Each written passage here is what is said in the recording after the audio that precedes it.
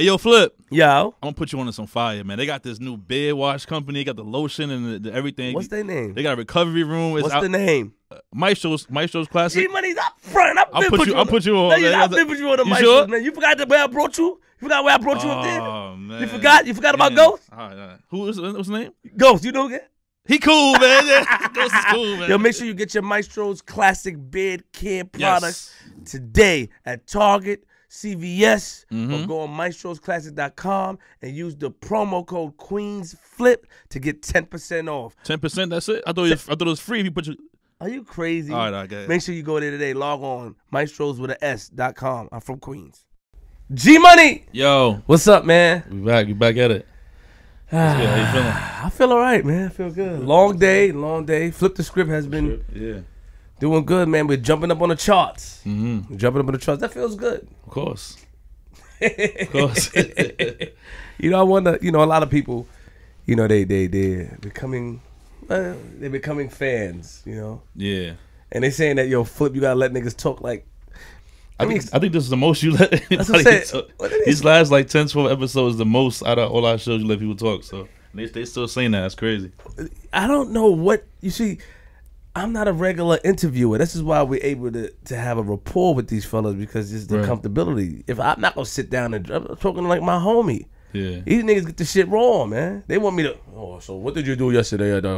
Really? No, nigga. No, that's not how I feel. Yeah. But you look good, man. I feel good. We back. Yeah, man. Definitely. I respect it though. You know what I'm saying? They gonna talk either way, man. Even when I'm saying something crazy, they still blame it on you. So it don't even matter. You got me in a lot of trouble, G.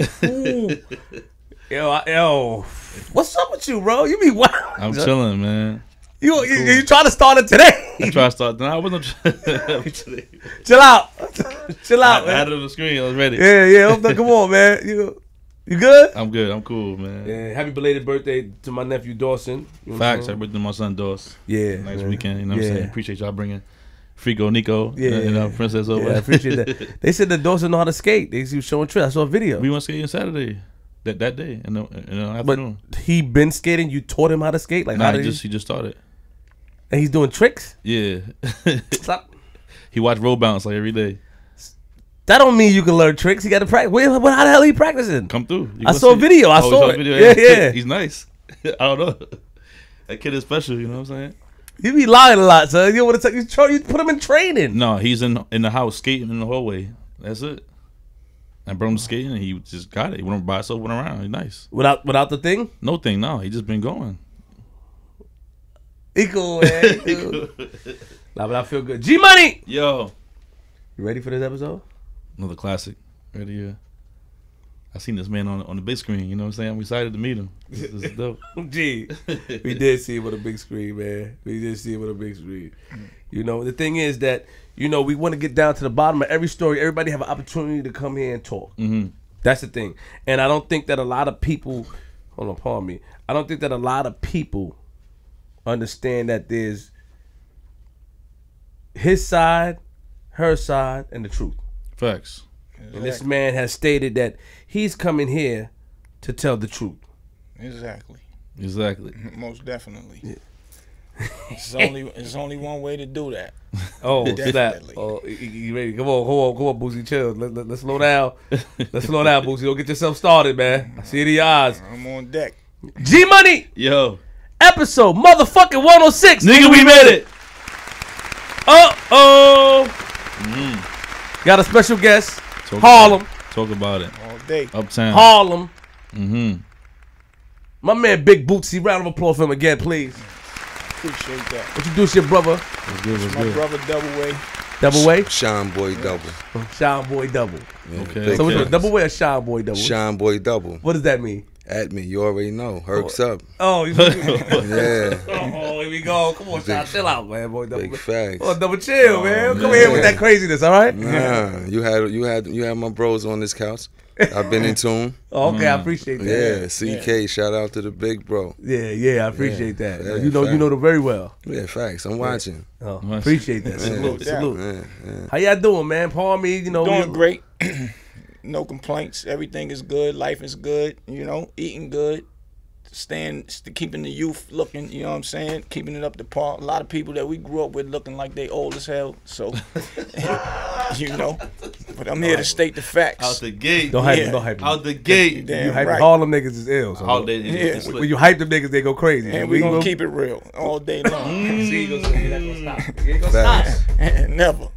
We official in old Harlem. Like the 5th floor when y'all had Gangsta Lou, just left Gangsta not too long ago. That's our bro, like he said.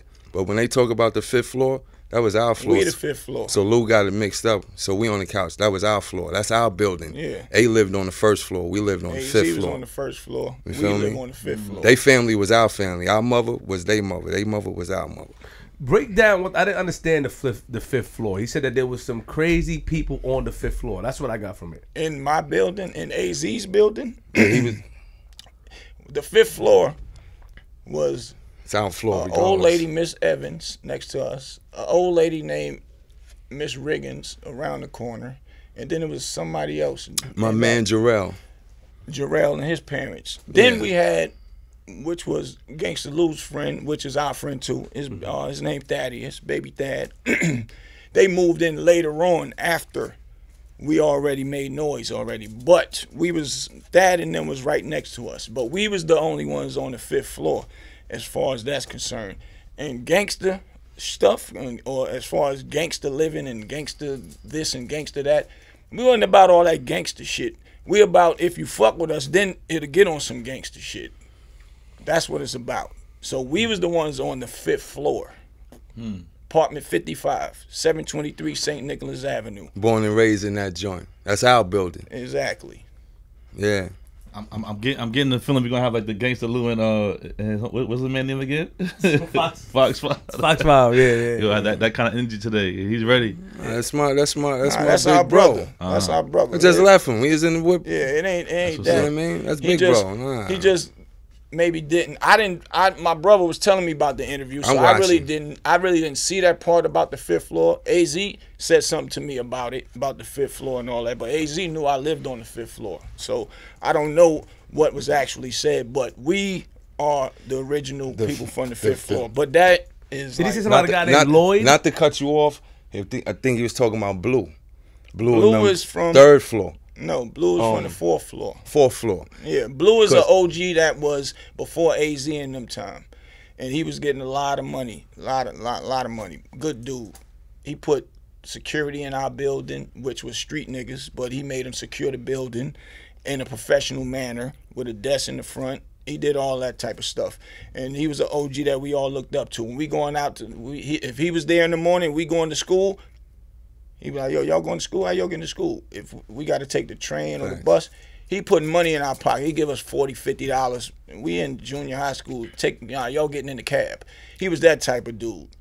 So that's before AZ started all this AZ, Alpo, Rich Porter era. That's way before that. You know what I'm saying? So, but that's neither here nor there about the 5th floor no more. Let's get into some deep shit. Wait. He said something about a guy named Lloyd on the flip. Did he say Lloyd or something like that? Lloyd? No such person. Nah, it's no Lloyd. I think he said Blue. I think he got it mixed up with Blue. Okay. He probably had a little mixed up. Okay, and Blue was just an OG. Like, and real quick about Blue, like, was he one of them? Because who was getting money back in those days you're talking about? Was he one of those people? Was he more low key with it, or people knew him? He was more low key. He wasn't the flashy type guy buying cars and all that, but was getting a lot of money. But he was definitely a gangster. He had a lot of beef with people on the other street, like 148th in Amsterdam and Broadway with Mr. Nick and everybody know Mr. Nick. You know what I'm saying? And Mr. Nick is a good guy, but they all was going back at it back then. You know what I'm saying? So I don't want to get too deep into that part. Respect. You know what I'm saying? But that's who Blue was. But he was somebody that was getting a lot of money, but it's before the AZ, Alpo, Rich Porter era. For real. So, Lou know what he was talking about, but, sometimes, you ain't going to remember everything. Right. See, when y'all had these podcasts and shit, y'all be having people like me and Toon. And I sit there and I watch. I might blow my L and I catch on. You know what I'm saying? What's going on? I like that guy, man. Yeah, that's a fucking fact. That's my build. That's my build. You ain't gonna stop. Come on, man. That's a fact. That's a fact. And I'm gonna give it to you day one after my boy Blue, and God bless him, he passed away. His brother Russell was one of my good friends, started smoking crack later, and I took him off the streets and started him doing parties and all that stuff. And you know, he started drinking and backslid on me, disappeared on me after one of my parties at that I used to do at the Savoy Manor in the Bronx. You know what I'm saying? And you know, big up to both of them. So, but after that, I'm gonna give y'all how Azie started in that same building after Blue, doing $60,000 a day as a teenager, 15, 16 years old. And I'm gonna take y'all back to the cleaners before he even did that. Facts. I used to do the deliveries. In the Paid in Full movie, y'all seen the deliveries that was made? I was a young boy, and I wanted to get some money. I used to tell him, yo, I want to get some money. I want to make money. And he was like, he said, well, I ain't really got enough for you to do right now. And I used to watch him do the deliveries. And I said, yo, why I can't do the deliveries? He's like, all right, I'm going to give you a chance. Matter of fact, you can do the deliveries. He used to tell me the address to take the clothes to. I would do the deliveries. So I would take the clothes, come back. He would pay me $20, $30 just because he's a good dude. And he wanted to make sure that I got paid and honor what I was asking him. So I used to hang around the cleaners with him at 10 years old. Azie was a regular person, a person that's working. You know what I'm saying? Before we get into that, we got a couple of questions we want to ask you before we get into. Okay. Yeah. Let's take it back a little bit because you going there, but I want to make sure we narrated it. You know what I'm saying? Like okay, we want to get to who you are as a person. You know what I'm saying? Like okay. you personally. So you born and raised in Harlem. Yes. Indeed. Both parents. Yes. My parents still together to this day. Wow, congrats. That's dope. Round of applause for that. Facts. Yes. That's dope. So what kind of kid were you growing up? What kind of kid were you when you was, before you, I went to school at, we used to live 141st between Lenox and 7th. I went to PS 175. And then, that block was so rough, my moms and them wanted to leave from there and get away to have a better life for us. So it's me, my brother, and my other brother. I have a middle brother. He's in North Carolina right now, named Anthony. But they wanted a better life, so we moved to 146th Street in St. Nicholas for a better life. So I went to PS 153. And, I met a lot of peers. I did a lot of bullshit, you know what I'm saying, playing hooky, running around the hallways, doing crazy shit. But I still did my work also. Right. So I was in between all that, right? So after that, I graduated. I went to Stitt Junior High School. Did the still playing hooky, doing my work. I actually did my accomplishments, and then I went to Adolph Randolph Phillip High School, which is at City College. It's a high school on the college, City College. I went there, got into a lot of trouble here and there. My mom moved me down south. Went down south. Came back from down south because a white boy called me a nigga, beat the shit out of him inside the lunchroom. They kicked me out of the school, had to come back. I went to Westside High School where, let me back that up. I went to Park West before that, getting in a lot of trouble. We was robbing niggas and doing a whole bunch of stupid shit that wasn't necessary. My brother came there afterwards, and they heard his name, and then they was like, oh shit, I hope you ain't gonna be like your brother. Spanish niggas jumped me in that joint. Spanish niggas jumped him. He called us. We come down there. From my whole block. Yay deep. Fuck we go down there. You know what happened after that. But the Spanish niggas was like, yo, they said one word and they all reacted. So, but anyway, that's the life that I used to live. I used to wild out. Sorry to cut you off. Why are you in so much trouble? You think because it's just an environment or your friends, peer pressure? Peer pressure and keeping up with the Joneses, doing a bunch of stupid shit that wasn't even necessary. Right. You know what I'm saying? And I wasn't scared. I wasn't fearless. I was always one of the little skinny nigga to set it off at any time. What we waiting for? Punching somebody in the face quick. And, you know, I was basically like a ringleader. Real New York days. Yeah, you know. Yeah. Like your boy Joel Santana said, we from the city where the skinny niggas ride. Yeah. And that shit is like real. That was my anthem before I gained some weight and shit. You know? You couldn't just play with any block in Harlem. Like, you might can go through some, but certain blocks, you know, you getting fucked up. Like, some people look at Harlem like, you know, you got different boroughs and shit like that. You know, I got my buzzins in them out there in the hallway right now from Brooklyn. The homies, the big homies, Spider and all that. Like, my homie Phil. Like, some people be thinking like, yo, Harlem niggas is soft. But if you came to 146 and St. Nick, like, you ain't just fucking with a nigga. You getting fucked up. Impossible. You getting fucked up. That's when it was really unity. It's different out here now. But I don't know about the Harlem nigga soft stuff. I don't know hearing that. I know what I'm talking about. When it come down to borough shit, you feel me? Borough shit, like certain niggas be thinking like niggas is scared to come across the bridge. Yeah. Like, I've been coming to Brooklyn since I was a little nigga. Right. You know what I'm saying? At the end of the day, I think just outside looking in, people see Brooklyn as like the toughest borough probably in New York. Nah, but that's a fact. They look at it like that. Yeah, so that's all I'm saying. I think Harlem is more so like the slick talkers, the fly guys. You know what I'm saying? Yeah, so some money. People. Yeah, we go back with all the Decepticons from Park West. Fighting with them, we had a fight with the Decepticons, literally running through the train tunnels, fighting with them back then from Park West High School, because Park West had Brooklyn and Manhattan at the time. So we did all that wilding out, fighting, shooting, stupid shit back then. Right. So yeah, Brooklyn definitely looked at as that. They said a tough block was the block that Cameron lived on. What block is that? I don't know what the block. I forgot the name of it, but they said that block was a tough block as well. What you trying to say? 139th? He's saying 40th. 139th. Cameron not from 40th. But Cameron from the east side. Is that what you put? Like, you just listening to the rhymes when he be saying 40th all the time? I mean, you know, there's. I guess there's. Who said that? Who said Cameron is from a tough block?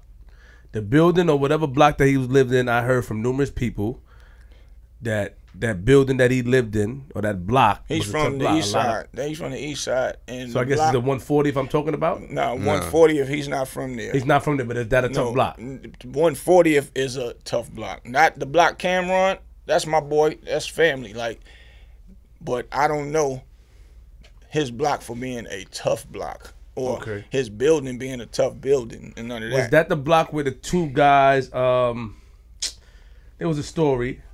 I don't want to get into the story. I don't really know. I don't want to stick the story, but basically, one guy, I guess two guys were running the block or whatever. One guy got shot, and then the nigga went around the other way instead of going the other way to the hospital. I don't know if you know the story I'm talking about. I'm gonna get it for you, and I'm gonna ask you about it later. Yeah, I'm gonna find out. I mean, that ain't really a Cameron story that I know of, anyway. But 140th, 114th Street, those are like two of the craziest blocks in Harlem. Okay. You can't even go through 140th like that. Them guys, they might be mad at each other, but if they got problems and they can yell one word, they coming out the buildings like roaches coming, and it's gonna be a problem. You can't come 140th between 8th and 7th. You go through, if you're not somebody that is somebody, you go through 140th starting off at 8th, or you might even start off at 7th Avenue.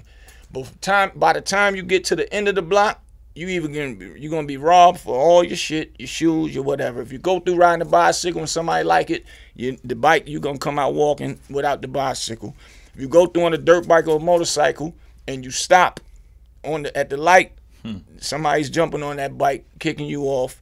And if they might say, yo, let me get a ride, and you let them ride, they might ride your bike all day like it's theirs, and then come back and give it to you with no gas.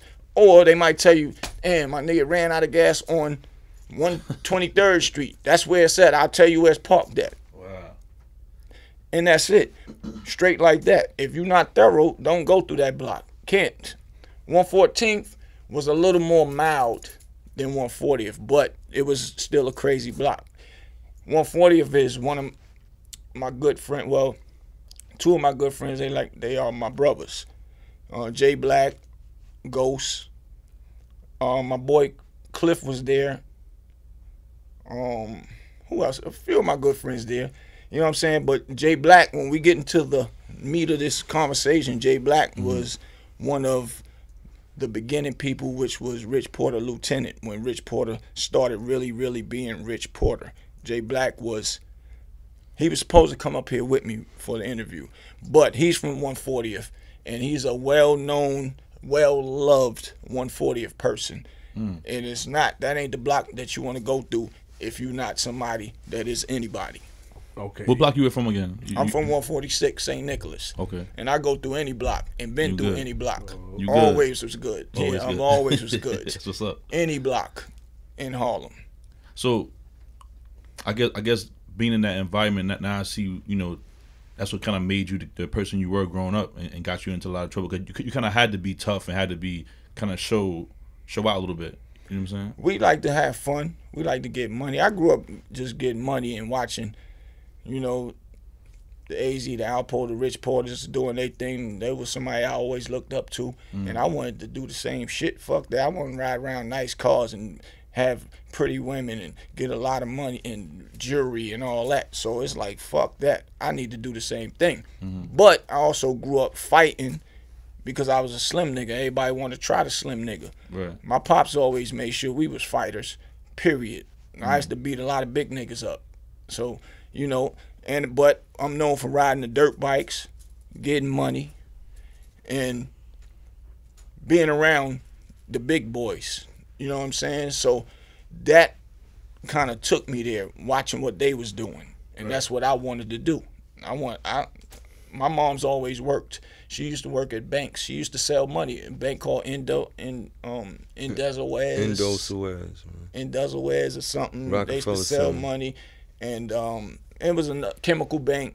So she used to take us to work with her. So I used to watch and see stuff. So that influenced me first about money and being somebody to have money. But she always held it down. But she always made sure we had stuff. But we didn't always have it when we want it, but she always made sure we got it later on. Everybody else can get it like that. Fuck that. We wanted to go and get it how we need to get it. What block Big L was from? 139th. 139th. Yes. And the NFL crew and all that stuff over there, like that. Big L was from 139th. McGruff, you know. Mace is from 133rd. Mace is from 133rd, and all the other guys, I don't know exactly where they from. I know Mace personally, his sister, that's my homegirl, just talked to her a few days ago, like last week sometime. McGruff is my brother. I did a lot of stuff for him. Had me, him, and Big L been on tour together. I brought them down, so I spent probably about $100,000 doing some stuff with them when Big L was alive, touring before he got killed and was about to sign with Rockefeller. I was going to actually have him sign with me, but he told me he was about to sign with Rockefeller, and I was like, all right, cool. Let's do that, and we get on. But he's from 139th. And I want to ask you a question, and this is going to go into the story. Just be on the subject with Big L. In your opinion, why that people, and, you know, I'm not going to talk about things that I know. You know, I did hear things and speculations. I'm not going to put you guys in a position to say anything, but I have a question. People that kill other people in Harlem, they are allowed, not allowed, but they walk around for a long time. You know, I heard the story. I heard the real story what happened behind Big L, brother, and all that crazy shit. Yeah, his brother Lee. Yeah, you know, his brother, and they was locked up, and I heard the story what happened about it. But, you know, same thing with the Alpo situation. These people, why do you think it's like that? Like, why do you think, are they picking and choosing where to go? Even the guy that did something to Big L, allegedly, you know, I heard that he was around, you know, at some points going to... He got killed. He did get killed. He did get killed, but he was going to the food functions that they was throwing for Big L being funny, and I'm saying, why was he allowed to do that? He dead though right now, right? Well, yeah, he dead right now, but he is dead. But why was he allowed to do that? You gotta be patient. Okay, I can't argue with that. If that's your true answer, how you feel, I can argue with that. Yeah, everybody don't But move you the want to same know way. how it all happened and came from afar? What happened was Big L, Big Brother Lee. I can speak about it now because he's not here. I know the story. I didn't know if you wanted to speak about it. I know the story I too. don't Yeah, give a yeah, fuck. speak about it. It don't make me a fucking difference. It's crazy and it's sad that shit's still happening to this day. That block is like they all still going through whatever they going through. You know, his Big Lee's son just got killed. I didn't know Big Lee's son got killed. He's dead. He just recently, last month sometime. Yeah, last Wow. month. So that's due to the same shit that's going on from with Big Lee. What happened was it was 4 Big Lee and 3 other dudes was best friends. And Big Lee and one of the other guys fell out. But 2 of them was more cooler than each other, and these other 2 was more cooler than each other. But one of the 2 was beefing with each other. Big Lee get into it with one, and then the bullshit happens. Then the other friend couldn't get Big Lee because Big Lee was locked up. So what they do? They get Big L. That's what happened with my brother. Whoa, come on. What about the nigga that saw Big L outside when the nigga ran in the building? You forgot about that? You remember that part as well, what I'm talking about? Really, I don't know that part. I don't know all the distinct details. Okay. You know what I'm saying? It's just fucked up that you would kill a person like Big L, which is a good person, is a good role model, somebody that was about to be something, because you mad that his brother, you know his brother's gonna come on one day, but you know the name, how the street game go. If I can't get you, I'm gonna get your brother. You cut somebody that you love, I'm gonna get you. So that's just the game we is playing, and Big L probably never even seen it coming, that he would even think that a nigga would want to go there with him, because they all was friends. They was all 4 friends. Had nothing to do with Big L. Big L was a young boy to them dudes. And whatever's going on, still leading up into right now. I heard Big L got killed in broad day. Yeah. I was standing on my block. Coming out of a building off of Lenox Avenue. He was coming out of a building. I think it was promoting something. It's a nice sunny day as too. well. You know what I'm saying? And it was like, it's fucked up that it went down like that. But that's the street life. Rest in peace. So he said he think the reason was that the person who killed Big L didn't get hit sooner because of his patience. How do you feel about that? Do you feel it's the same way you feel, or no? I don't feel that way. why do you feel it took so long for the? I don't know why it might have took long, but what he's saying makes sense, because when you got to beef with somebody, you got to chill, because you don't want nobody to say that you did it. I mean, people you might want to rock. You ain't just going to jump out the window, then you be doing 25 to life. Yeah. I mean, some people don't care. They see what happened, they just want to respond. Everybody ain't got a lot to lose. Like, I got a daughter and the people that don't care is not smart. You feel me? The name of the when you lay down the murder game, my nigga, it's to get away with it. It's not to I did it so somebody can know I did it and all that. That's corny. Right. So whoever kill people and get caught, you stupid. Yeah, I agree. You're a fucking idiot. So first of all, you shouldn't even do it. Leave it alone. Mm-hmm. If you ain't gonna do it, if you can't even have a chance to do it right, don't do it. Leave it alone. As bad as you want to do it. So, however it may go, that's what happened. I didn't hear about nobody getting caught for that murder. Let me ask y'all something, right? Nobody got caught for it. Your question, why it takes so long? You don't think that go down any other place? So you saying other spots just move on niggas the same second, same day? No, I'm not. I agree, but I just and I'm being honest and truthful. Yeah. When I hear about these stories, like when I get wind of these stories, or like privately, and they tell me that the people that's doing these crimes are walking around and kicking over candles and walking to the functions. That's I think that's kind of that's fucked up. So that's a fact. But I'm trying to figure out like why is people is the person that strong, or people are deciding like I'm gonna let you have it till we get you? Like that's what I'm saying. What's the mind? I didn't hear nothing like that ever happening. Like somebody just walking through a block kicking over candles. They talking about the actual guy who killed Lee. kicking over candles. Oh, that's what you're saying? Yeah, I heard that the guy with the Big L situation Oh, was going to the. I mean, they do a visual spot. Visual spot, and they do a barbecue for him, right? I heard Right. he was going there, Right. And you know, people would get mad at him because they see him, but I heard that's what I heard, that he was going there. I don't know if it's true because I wasn't there. This is all alleged. Right. I ain't hear about that neither. But Oh, okay. I ain't hear about that shit. I mean, Okay. it's a possibility if you heard it, but it wasn't. That right there is like I don't know. You going through a nigga block and doing that? I don't jack that.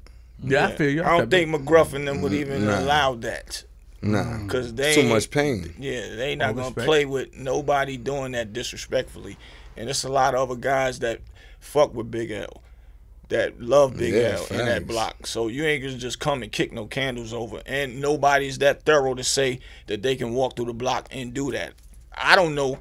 I be in that block. I still in that block all the time. I used to play across the ball in the park, across the Niggas street is out right there there all the time at that so park. I doubt that very seriously. And you know, I'm happy that you said that. That was in my mind because, you know, I did, like I said, you know, people, you know, going to these, like I said, they do a event for Big L, and then I heard that, you know, that the guy that did it was at the functions, then people would get aggy, like it was a public function. He probably was there. Well, yeah. you try to ask for a plate of food or some kind of funny shit, like being funny. Right, And probably, you yeah. know, I don't think that he. And when they said that, I didn't think that they didn't tell me. Or when I heard that he went to the block and did it, I don't know if they did when they denied him food. If he did it, if they had a candle lighting there at the event. If you understand, I don't know. I don't know where they throw a barbecue for him. I don't know about it. Right. I just when you hit, it's just Probably story I in heard. the park, right there on 139. Yeah, I'm like, the damn, park why, right why there. is he going to the park? Like, you know, that's what I think. You know, You know, this is what you do right here. So you get the info and all that, but a lot of shit be sucker shit too sometimes, bro. You know what I'm saying? Yeah. Like you ain't just walking through that block kicking over no shit. Yeah. And somebody just letting it. I don't care if he that just ain't killed happening. them the other day. Somebody there is gonna feel some type of pain. Like, you just disrespecting my man's shit. Nah, that ain't Respect, happening, okay. bro. Not him. pardon me. Yeah, facts. Nah, it's all love. Talk about Big L as a person though. Like you said, you doing firsthand. Obviously, you know good he was. dude, like to laugh and joke a lot. He snap on you all day. Facts. All day. When we was on tour, that's all we did in the van. Man Laugh had and him in joke. the South. That man had him in the South when he really wasn't doing nothing up here. Yeah, when he, You know what I'm saying? when he lost his career Facts. to Nas, he didn't lose his career. Let me rephrase that. When his career got to like a standstill because they signed Nas and they was focusing more on Nas. Right. So after that, I called Gruff up. I'm like, yo, get L on the phone for me. And McGruff got him on the phone for me. And I said, yo, y'all need to come down south. Let's just run around and start touring. And we started raising the bar again on our own. And I spent $100,000 touring with everything. Hotels, van, cars, everything. And we did that. Wow. Can't make this shit up. Like, That's a fact. and started getting back in the groove of things. And after that, I wanted to sign him with my label, which was Big Bucks Entertainment at the time. So I was at his house with him. And I told him, I just came from North Carolina, got up here, I went to his house. I'm like, yo, dog, we need to really just put money into your career right now. Let's go ahead and start it, and let's team up. He was like, yo, Dame and Jay-Z, just call me. I just had a meeting with them. I'm about to go back down there. They getting ready to give me a deal for Flamboyant Entertainment. I was like, oh, word? Okay, well, we'll do that. I'd rather you do that because that's a bigger platform. And he was like, yeah, and I'm going to pull you in. I was like, all right, say no more. Let's do that. And after that, my boy got killed. And that shit, like, fucked me all up. It fucked a lot of people up, actually. You know what I'm saying? And it wasn't about because of a deal or we getting some money. It fucked me up mentally because that's somebody that was a good dude. That was my dude. And he was a good dude and he tried to help a lot of people, for real. So that, you know, that was another era to what I was doing with Big L. Right. So let's get into it. So you're young, you're giving a lot of trouble. So then tell us the day you meet Azie. And first of all, I want to say rest in peace to Big L. You know, Yes. Yeah, you know what I'm rest saying? in Real peace, talk, my brother. man. Definitely. And if to people out there, like, if there's anything that you feel, you know, I said something wrong, you know what I mean, hit me up or whatever, you know what I mean? Because one thing we're not trying to do, because my man said this is what we do, but it's not what my intentions. It's not what I'm supposed to do, you know what I mean? Like, or my intentions to do to try to make something out of, you know, or misconstrue any story or put it out there to the audience. I definitely want to have the truth, and if I can keep it to myself and nobody want to talk about it, I will. You know what I mean? Sometimes. Well, they doing a movie on Big L too. You know that, right? No, I didn't know that. Yes, they got a they did the casting call. I've been talking with the guys that's been doing it. Once Little Lee got killed, it kind of put a little dent in what they doing, but they still fighting towards it because they still have the rights to do so, and they gotta hurry up. So they trying to get a budget of $100,000 together. You know what I'm saying? So anybody love Big L? Y'all go ahead and send some bread over. Yeah, everybody donate to that. If y'all want to see the movie, y'all see everything what he was doing, and they already got the cast and everything. Everything was going great until that happened.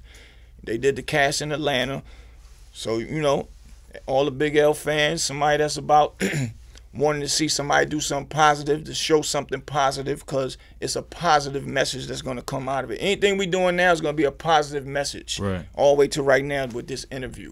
So hope people send some money out to my boys, man. Respect, yeah, definitely. So I think that's needed too. Sorry to cut you off, because Yeah, you know, okay. I feel like now they showing a lot of documentaries and, you know, movies on artists and groups from back in the days that some people may not know about. So the film that they put together, right, when it happened, I think it'd be definitely helpful for the culture, for hip hop. Yes, you know what I'm saying? definitely for the culture, man. It'd be dope. Big L's with everybody. You got my boy too, my man Loon. Don't forget about him, my man. He'll be home soon. Loon? Yeah, free Loon, free Yeah, Loon. facts. Yeah. Me and Loon was in the Fed joint together. We slept side by side. That's my man. Yeah, that's You family. Yeah. So I fuck with Facts. this guy. That's good. I like this guy. So how, let's talk about how you met Azie.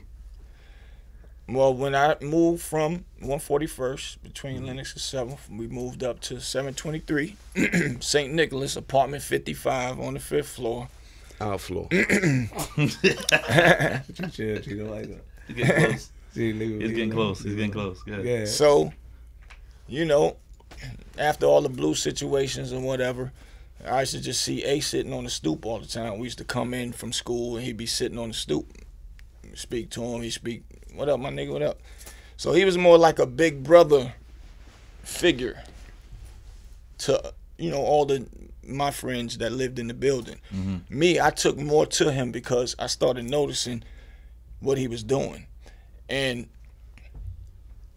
the cleaners it's Jimmy's Cleaners. That's what it was called, Jimmy's Cleaners. In the Paid in Full movie, it was Mr. Pibbs or whatever. Yeah. Which, you know, changed names to secure people's innocence. So I used to always go to the store that was right next to the cleaners, and I noticed he was working in there. So I go in there and holler at him, what's going on? What's going on? And me and him be talking. Right. And some of his friends would be in there. They'd be playing checkers and all that. And I end up sitting in there playing checkers. And, you know, they just look at me like, what up, little nigga? And I was the little nigga. You know what I'm saying? So after going in there all the time, I was end up playing checkers and watching his friends come in. And he was making delivery. He'd be like, yo, I'll be back. I got to lock the cleaners up. I'm going to make a delivery.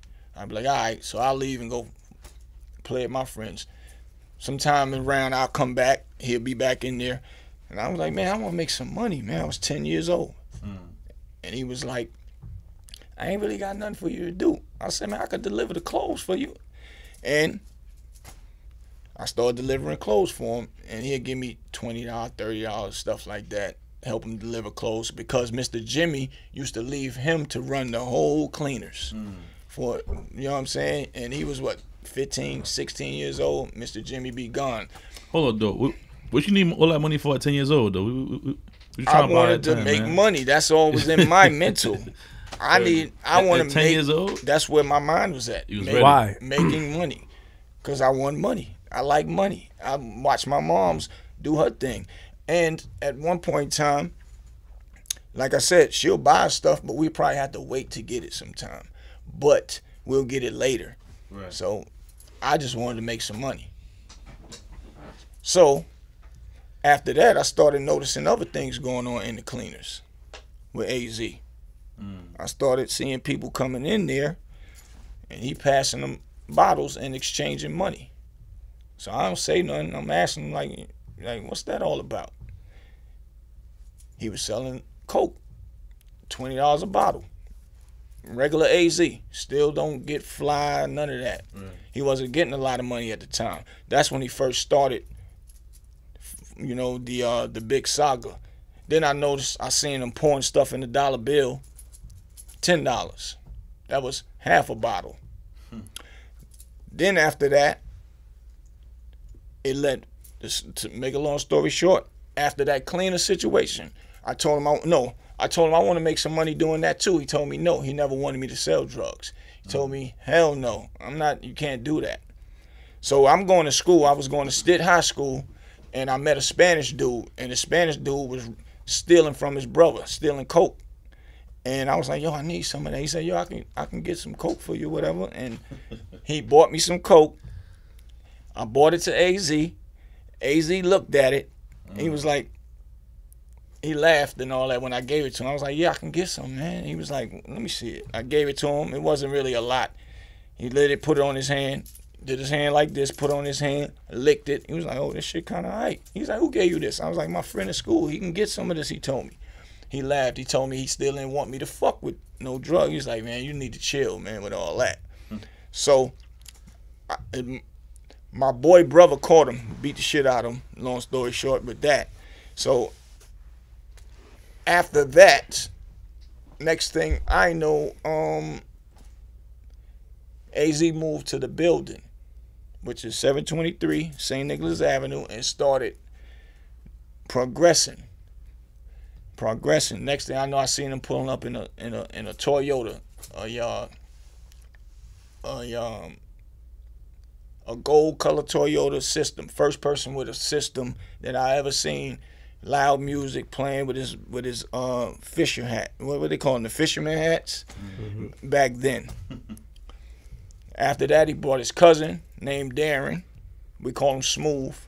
Bought him, had him out there because that's somebody he could trust. He was doing it. The building ended up doing $60,000 a day. Buying work from Nunu. That and the dude name was Nunu, but in the movie they called him Lulu. You know what I'm saying? And he was and the Birds was going for 10,000 at that time, back then. And niggas was doing 60,000 a day. So as he prospered from the building, we moved the situation down the hill to 145th Street. You said we, so at this time you're part of the movement now. Nah, not at that time. Not so yet. Right, I'm glad you said that. No, because at that time I wasn't still a part of the movement. I wanted to be, because I seen what was going on, but we had a mother and father that was on some shit. Yeah, too. yeah, get that ass beat. I mean, Mom and pops would beat that ass. So no, I wasn't part of the movement then. Shout out to mom and pop. Flushing packs and shit like that. Yeah, for real. I'm glad you said that. No. He moved the movement down to 145th, right? So I got a little older. I think I was about 13 then. And he moved it to 145th between 8th and 7th. And he opened up a store called a Jukebox. So I'm back on his neck again. I need to get some money. I want to get money. He told me, come down the hill. Meet me there tomorrow. Met him down there. He showed me everything to do inside of the game room. We used to have all the drugs in the games. He gave me all the keys to the game to the games, and gave me every time the work come in, I put it in there. And next door was another store where the drugs was being sold. First we started selling out of the store. After that, started selling next door. But I was never selling. I was just running the store and making sure that people getting the drugs, people getting the money, me putting the money back inside the game. When he come, all the money and everything is accounted for. I was getting $2,000 a week at 13 years old. Doing that. I go up the hill to my block with all my peers, take niggas shopping. Niggas is like, oh shit. What the fuck? Couldn't believe it. So I was running the game room for him at that point in time. He had some other older peers running it at one point in time, but he knew me from childhood, and then after that, that's when he trusted me to take over and handle all that stuff at the store. And that's how that happened. So you're handling stuff at the store. What happened next with Azie? Are you around when he meets Alpo and Rich? Because I heard that the story is a little mixed up sometimes. It's very mixed up in the movie. Can you walk us through what you remember? I know Rich Porter when he was packing bags. I know Rich Porter when he lived up the hill. Like my block is like 146. You go up 146, that's where Rich Porter used to be as a little kid. Him, my boy, God bless the dead, Clyde. They used to come down riding on the dirt bike, taking turns riding on the dirt bikes and riding. Fly little niggas at a young age. I was a little boy then. I still was probably about 10 years old watching them come through the block riding. So years later, the movie was definitely switched around. After A sold it to my brother, to Dame, they, had some stuff switched around. But anyway, Rich Porter, later on down the road, Rich Porter was a L.A. People don't talk about L.A. L.A. was Rich Porter's big homie. A lot of people know about L.A. He was really the big dog. Big dog. You know what I'm saying? So, long story short, when A moved from 145th, Rich Porter been getting money up on the hill and wherever him and L.A. was getting money. Once we was on 145th, A had a problem with some people and some shit got ugly and he wanted to leave it alone. Like Lou will tell you, like Lou told y'all in the other interview, like A hear about some shit, he ready to break out. Fuck that. He ain't around no. He not gonna be around it. He's gonna break out. So he moved his operation to 134th between Lenox and 7th in a building. We had that building. Rich Porter was always up the hill somewhere. He was nowhere around down there. This was that King Erner dumb shit that he talking about. Azie moved his operations all around Rich Porter. That's a fucking lie. That's stupid. He moved to 134th between Lenox and 7th. Had the spot clicking there. Same thing. Killing the game. It was nothing to ride around with 100,000 in the trunk and knowing you're gonna see another 100,000 tomorrow easy. So we moved to 134th. Had some problems in that block.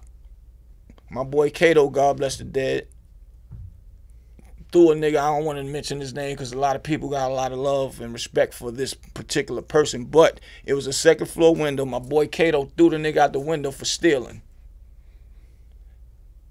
And then A was like, yo, He like that shit. we got to move. He moved from 134th to 132nd. That's when you hit a milestone. Like, the location, 132.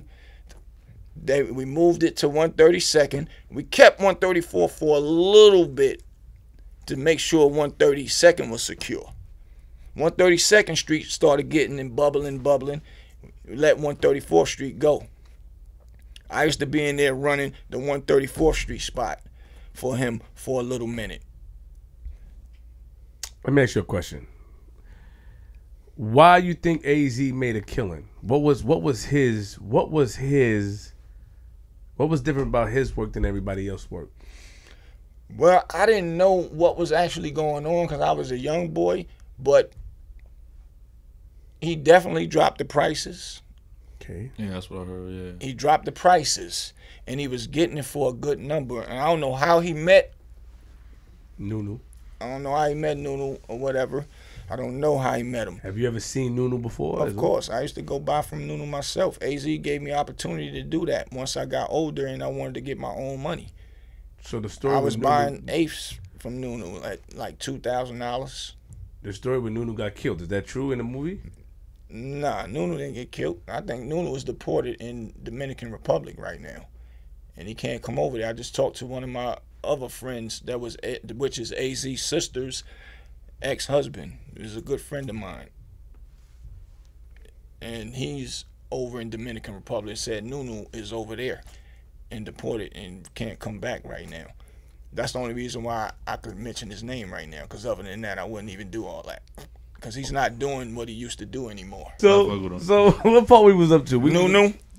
Yeah, Nunu. So Nunu deported. Yeah, I meet Nunu. Yeah, I know Nunu personally. I go see him myself by myself. AZ is the type of guy that when you show him progress, he don't mind sharing the love. He always was a good dude. That's why I'm up here right now, because I don't like the way people was portraying him to be like a sucker, a scared nigga, a snitch. He's not none of that. We gonna get into that. No doubt. So Rich was getting money. Mm-hmm. The reason why AZ made money is because he dropped the price, you said. Right. And his work was good. Exactly. And it was not like Blue Magic. Is that no, he always gonna keep the good work. Blue Magic, what that was heroin. He wasn't selling heroin. Yeah. Frank Lucas. Yeah, just told some old school shit. Nah. But his shit was good. So now, when you knew Rich Porter? Yep. AZ, you said little kids. You said AZ moved from 134th? From 134th. our block to 145th to 134th to 132nd. Okay. Now he moved to 132nd. What's going on there? Killing the game. In and out. Cheese lines to buy cocaine, my nigga. Back then. Cheese lines. Some of the cheese lines, like Lou said, the back in the days, cheese. Cheese lines on 132nd. Actually, we was in the middle of the block first before we turned to the avenue. He was in the middle of the block of 132nd. And then we moved to the next, like close to the 131st Street. And it was cheese lines all day long. It's like money follow him. You know, it's like they said, for some reason, A was just prone to money coming to him for some reason. In the movie, they call him lucky and all that, but I don't know nothing about his mom calling him lucky. He still put in work to make that actually happen. You know what I'm saying? He just stayed consistent. So that's what happened on 132nd. Then when Rich Porter came home from jail, Rich Porter was on 131st. What is that? What is garage? That's 131st right there, It's right? on N3. Yeah. Yeah, Rich was on 132nd over there. But he wasn't. Another thing with the King Ernest stupid talking about something about with the AZ was on spots with wherever Rich was. Can you really get mad at King Ernest? He's from Philly. I don't think, how would he know? You know what I'm saying? You can't get mad at him. What is he talking about? I can get mad at him. Tell me why. Because you're talking about something that you don't know what you're talking about. So whoever you paid information to get to talk about real Harlem legacy, you need to get your money back. Because you got robbed. Because you don't know what you're talking about, my brother. And I'm here right now for all that. Big Bootsie, let's slow down. I see the energy. You just turned to a Super Saiyan. Let's bring it back to regular level. Don't Super Saiyan on me. No doubt. I'm just saying. You can't get mad. Well, you can get mad, but you gotta he getting wrong information, but you can't blame him. He just saying what he got, right? Yeah, but that ain't right. That don't make you a person that's an earner or a person with honor. That turns you into what my brother Dame said, a chatty patty. You just talking about something you don't know what you're talking about. So real men don't speak about something unless they get facts. I'm not going to speak about nothing that I don't know is really a fact because I don't want to look crazy to people. So King Ernest said that he got the locations wrong and what was going on wrong, basically. Because when Rich came home, he said He said wherever Rich set up shop, AZ was always setting up right next to him. And I got that from his cousins. His family. That's what he said. That don't even make sense.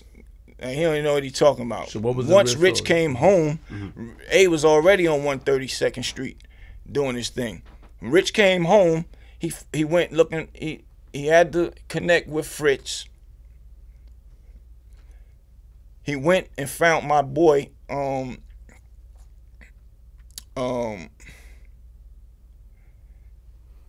J Black, And my nigga,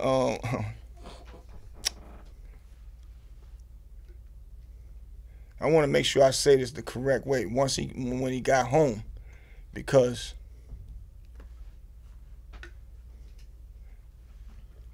it's that serious.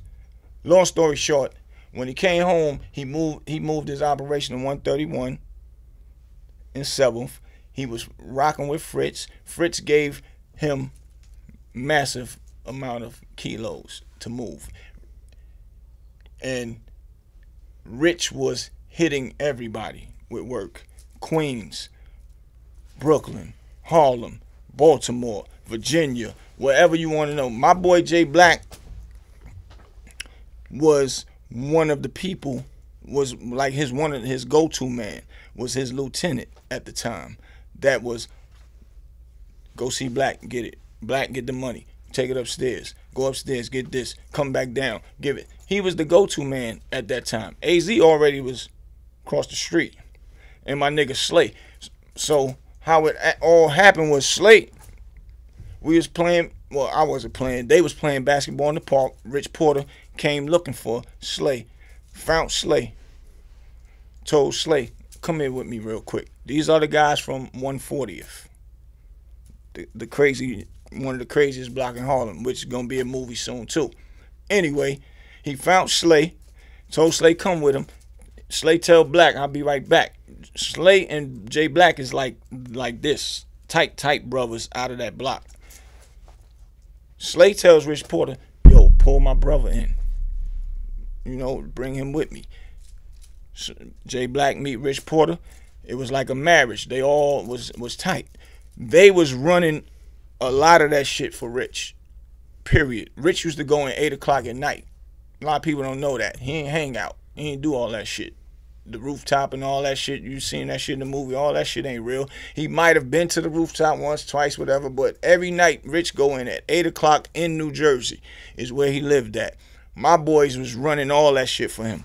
I was on the other side of the street. They was on that side of the street. Until we all go playing basketball for some money, 30, 40,000 a game. They was over there doing what they was doing. I was over there doing what I was doing with A. You know what I'm saying? So I don't know what the King Earner dude is talking about when he says all that. So that's why I feel I have the right to be upset, because you don't know what you're talking about, and you're going to take away from our history. Not saying it's good history, it's not.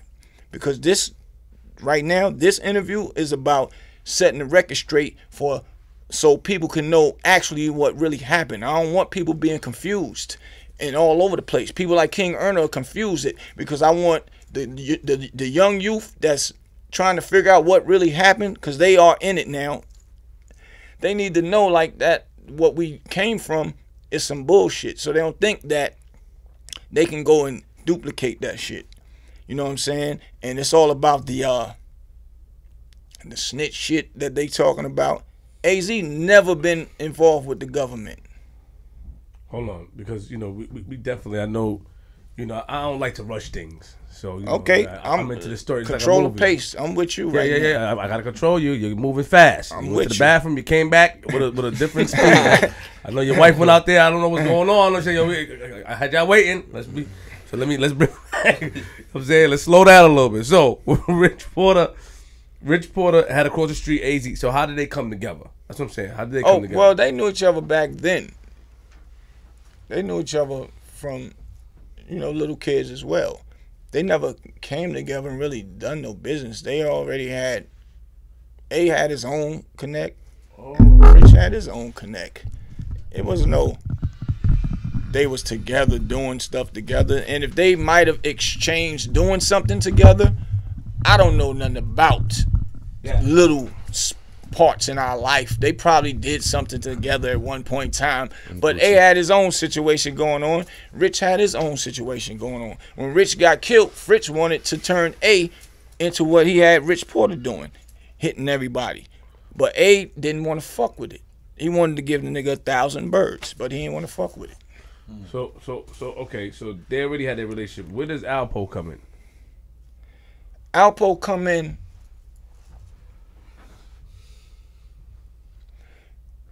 Lou told me about Well, I've definitely heard about the situation with Alpo on the bike. Because I used to see Alpo riding on a motorcycle, orange Suzuki, doing wheelies, but I didn't know who that was. Coming through my block, just wheeling all the time, back and forth, up and down. We used to be like, who the fuck is that? Nice on the bikes. So I heard the story about him downstairs. A and Lou, Gangsta Lou and them was upstairs bottling up. And he was waiting for them to come down so he can meet A and try and get some work. So they came downstairs. They seen him on the bike. Oh shit, this nigga down. I forgot he's downstairs. Supposed to go back upstairs, get an A for work, and give it to Alpo. So I talked to A. A said that Rich called him from jail and knew about after LA got killed, which is one of Rich Porter's big homie. He said that Alpo met Rich somewhere around that time. He don't know exactly where. He said, but Rich called him and told him, yo, my nigga, my nigga Alpo is out there. He said Rich introduced him, told A to look out for Alpo. And he said that's how it actually started, with him meeting him. But I don't want to go back and forth with, because Gangsta Lou is my brother. Azie is my brother. And I hate that them two is not seeing eye to eye on things. You know what I'm saying? Because I was there from day one when they was tight like this. You know what I'm saying? Period. Lou would definitely tear something up for A, and A will always make sure Lou all right, whatever, you know. So I don't really want to elaborate on too much on that, but that's how Alpo came around. So long story short, AZ started taking the Alpo, right? AZ was going to buy his mother a car, Volvo, a blue Volvo. I'll never forget that. You remember the blue Volvo? Yeah, Sterling. It's Sterling, exactly. Went to buy her one. Alpo was with AZ.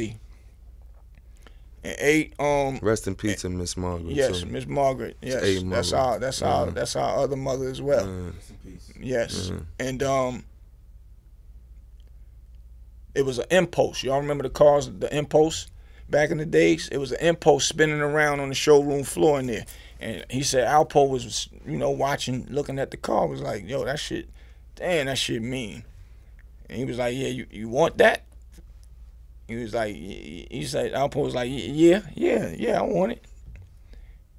He said, he asked the dealer how much it cost. He said, $18,000. He said, all right, wrap that up for my nigga. He said, I had the $18,000 in my pocket already. That wasn't nothing. And he bought the car for Poe. And I remember that car. I couldn't remember which one it was, but he just told me the other day when I just talked to him. Well, yesterday, actually, what it was. And he said he bought it for him. And Alpo never, ever looked back after that. Getting a lot of money. They used to do bus rides. They used to do a lot of like fireworks and stuff for the kids, 4th of July. All that was the good side that I could speak about with that relationship. You know what I'm saying? He never looked back, man. He was doing his thing with A until Rich came home. So when Rich came home, I don't know when they actually started rocking together, Alpo and Rich, but they was rocking together.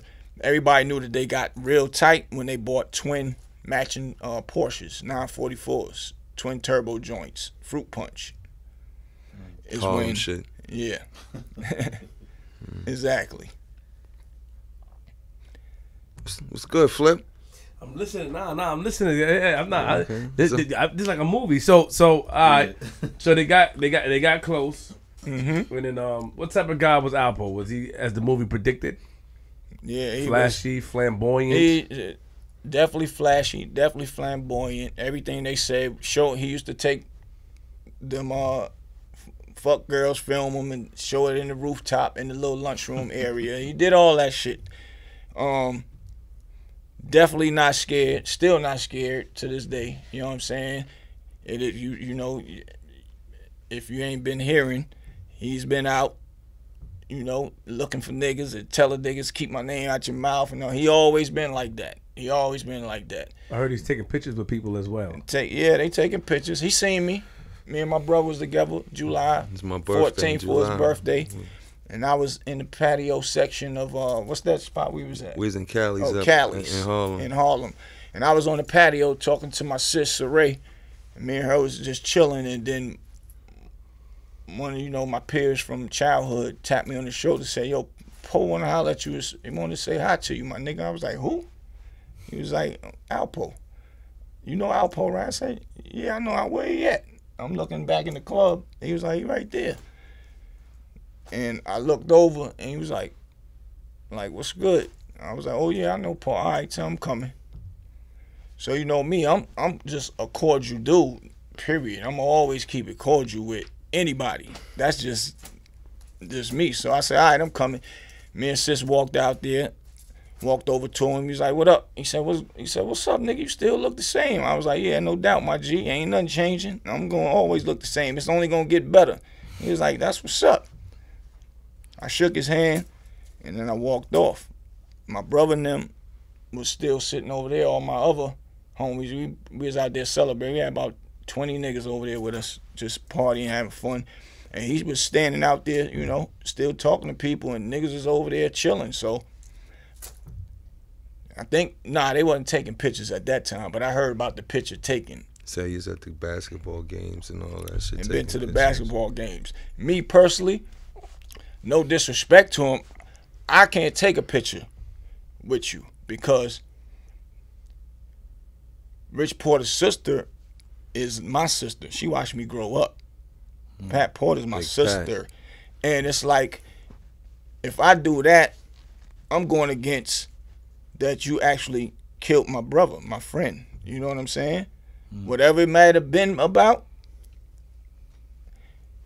I can't do that because she's my sister. That's my friend. My loyalty relies on lives with her. You know what I'm saying? Period, point blank. And even if she wasn't my sister, I still wouldn't do it because of the things you've done already. You know, Alpo was somebody I used to look up to. Like, damn, I'm gonna be like him. Here's another reason what made me want to go hard and get money, have my own spots and all that shit and do, you know what I'm saying? And then when you went and did what you did, I don't care where you did it at. You did it on the DC niggas. It's still, you know, it don't stand for what we grew up. You're not supposed to tell on no man. Why do you think, do you take his reason for what he did to Rich? You heard it, we all heard it. Is that the true reason? Do you because that's his reason, he was there, so you have no choice but to believe him? Not really, but back then, you know, niggas was living off movies too. A nigga violate, you kill him, which was stupid. You know what I'm saying? You don't do that, and you don't kill nobody you love because they wouldn't tell you that they had some work for you, and you keep asking them to find out why you didn't tell them. That's why I'm asking you. I'm asking you because, nigga, I found out from so-and-so, so-and-so. Give them a chance to say, I ain't tell you because the shit was whack. I gave it back. Or somebody robbed me for it. You don't even know if he really had the work or if that other man was lying.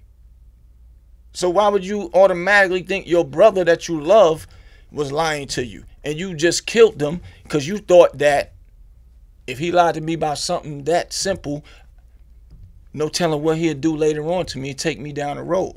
You can cut him off before that ever happened to you. Don't fuck with him no more. But us knowing Rich Porter was getting his own work from everybody else. From Fritz. Now, if Fritz probably didn't give him no work, this is just me hypothetically speaking, if he wasn't giving you no work, he might have went somewhere else to get some work until his original connect got some work, right? Mm-hmm. So, I can't see how Alpo was bigger than Rich Porter at the time.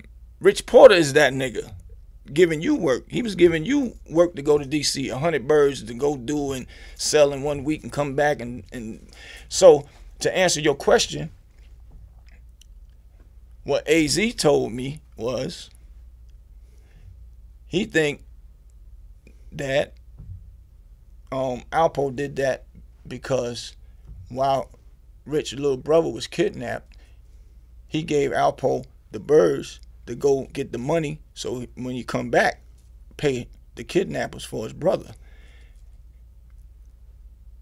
Azie said that he think that Alpo did that to keep the money. You kill Rich Porter, keep the money, they're gonna think the kidnappers did it. Killed Rich Porter. Because that's what was going on right then. That's deep.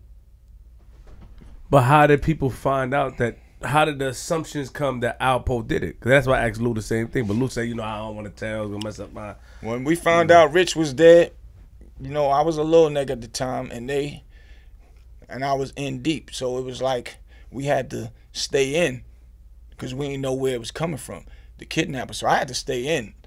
I couldn't be out like that because we don't know where it's coming from. Okay.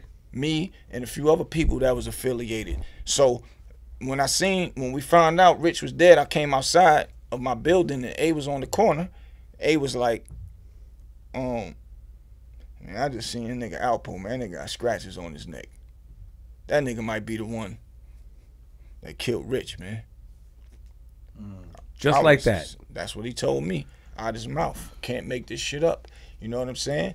And just another thing with the King Earner. Don't know what the fuck you talking about, ass nigga. Come on, you getting at this again, man. Nah, because he said AZ, why he ain't do nothing to Alpo if you thought that he killed your man. He was just making an assumption because he still didn't know. You know what I'm saying? So how would he just get at a person right then and there if he don't really know? He was just making an assumption. So I don't like the fact that you throwing that out there. But didn't Alpo say he got scratches on his neck? Not because he was fucking the girl and Yeah. all that. Because when he was talking, hey, what up, my nigga? What's good? Yeah, Rich dead. And this happened. He was like, word? He's like, just regular conversation. And then he was like, damn, how you got the scratches on you, my nigga? He said, I was fucking a bitch last night, da-da-da-da-da. So if a nigga tell you he was fucking a bitch, that mean he was fucking a bitch. Or I had a fight, he had a fight. That don't mean that he actually supposed to react on this person. Right. Because you think that he killed Rich. So stop saying that. Stop trying to make yourself look like you talking about something that's real. Stop confusing the audience with what reality really is. But we can't blame him because he don't know. He's not from Harlem. That's why you ain't supposed to speak on it. Big Especially facts. when you ain't from here. So why would you speak on something you don't know? Okay. And don't call a person a rat if you don't see paperwork. If I don't see paperwork, I ain't calling nobody no rat. But hold up. Now we talking about when AZ got shot and they said that he told on somebody. The guys that shot him. There's a difference in snitching and being a victim. There's a difference. It's very big difference. All right, the day before he got shot, AZ, Rich Porter, all of them was playing basketball. I was supposed to go with A and get something. I'm going to just say something that night, but they started talking shit and they wanted to play a game of basketball. So I'm like, man, fuck that. They do this shit all the time. I'm breaking out. Me and my boys go riding around having fun. I'm like, man, let's go back over there and see if they still over there. Go back over there. They all gone. I'm like, shit, I know where he at. He in the Bronx at the stash house where he do his thing at. So we about to go over there. Me and my boy, he told me, man, I'm tired. I'm like, yeah, you right. I'll get that shit from that nigga tomorrow. I go home, go to sleep. My mom's wake me up. Boosie, get up. AZ is on the news. He's been shot up. There's people dead in the house. I was like, Mom, stop playing. She was like, get up, shaking me. He's on the news right now. I get up, go look at the TV. I see them pulling my boy out. It's live news, pulling him out on the stretcher, getting into the joint. So to elaborate on what you were saying, snitching is when you do a crime with somebody, and then to get out of you being charged or going to jail, you tell on that person. He didn't do a crime with them dudes. And the dude, Kevin, used to go with AZ's sister. That was her boyfriend. So he came home. Azie looked out for him, was giving him work, letting him bottle up, paying him $2,000-$3,000 just sitting at a damn table.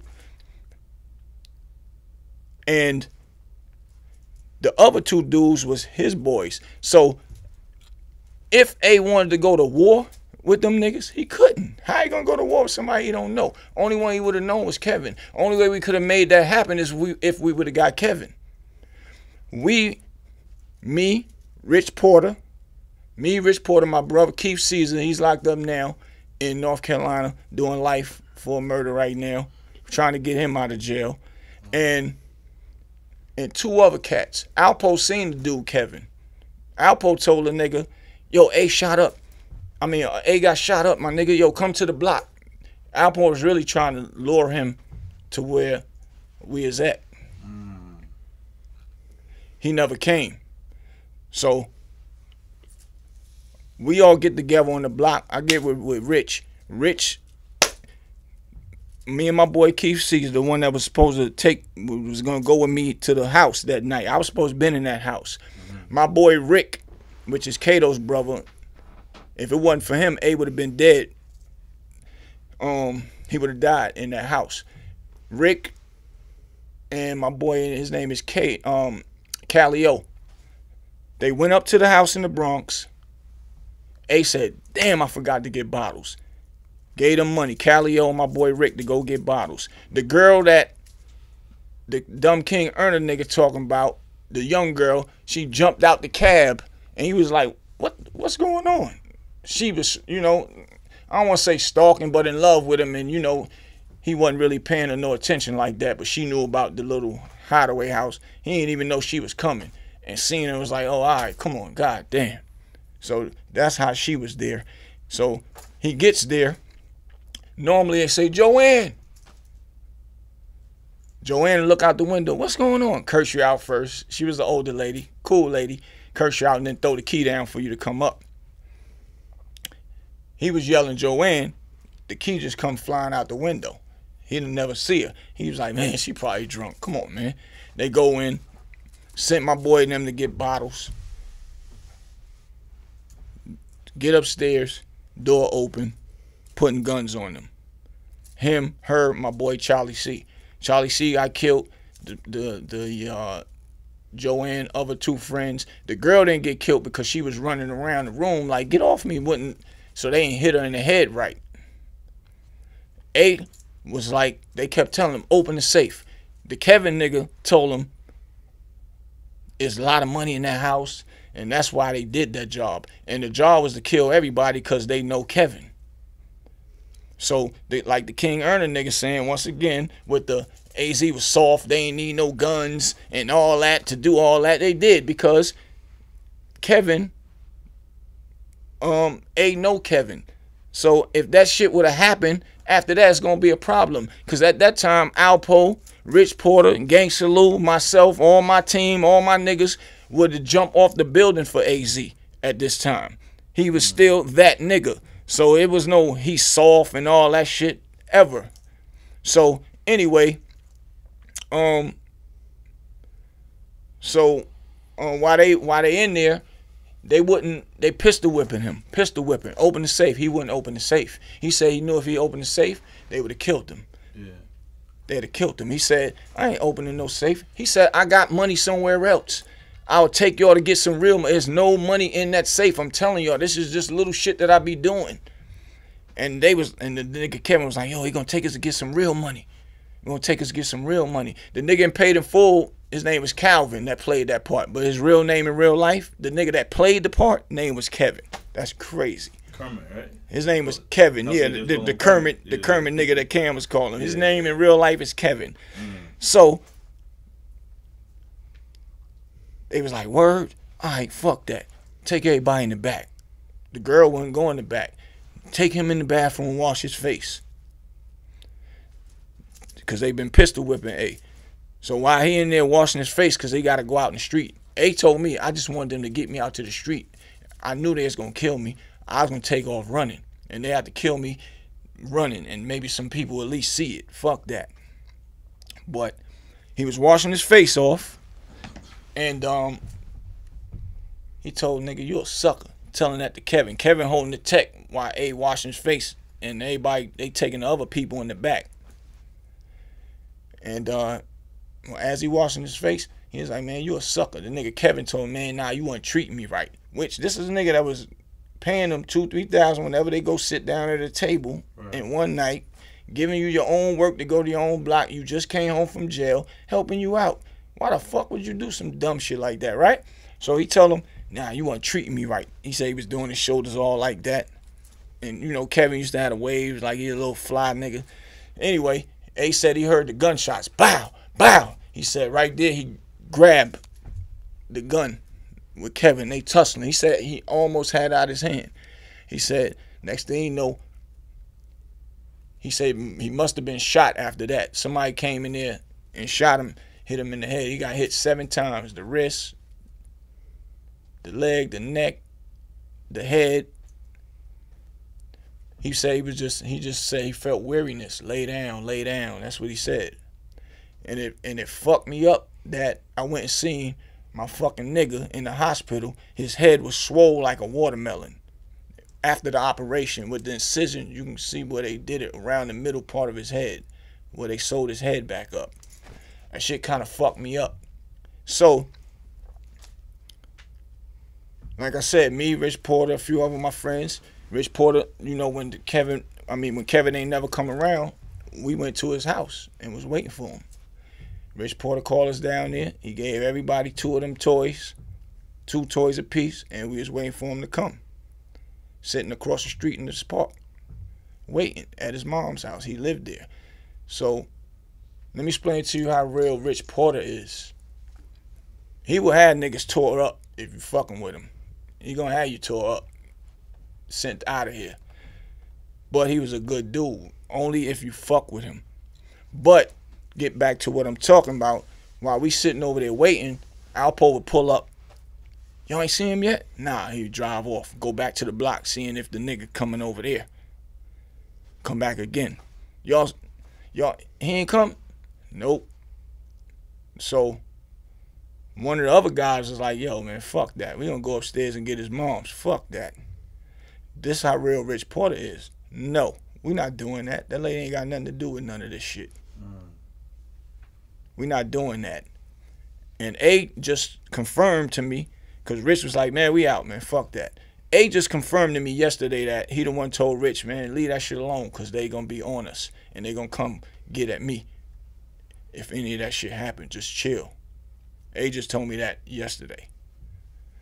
So that's why. And then I was sitting at the phone booth. We used to have a phone booth on our block where we used to just have people calling out there for us because cell phones wasn't really popping like that. Or remember the big, dumb, stupid cell phones back then.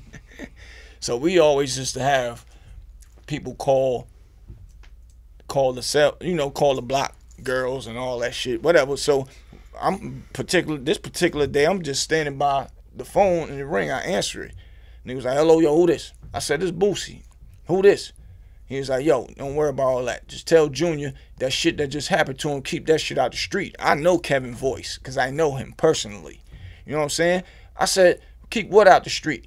You know, he know what I'm talking about. I said, yeah, but where you at? He said, don't worry about all that. I was like, man, fuck you, nigga. Fuck out of here. And I hung the phone up on him. So he ran. I don't know. I can't remember if he turned himself in or got locked up in Kentucky somewhere. I don't know how they caught the other 2 guys. I don't. So my thing is this. How can a man snitch on somebody he don't know? He didn't know them other 2 guys, right? Only way he would have known if we'd have got Kevin and had him somewhere and make him tell us. Who we going to war with? We don't know who we going to war with. At all. We don't know.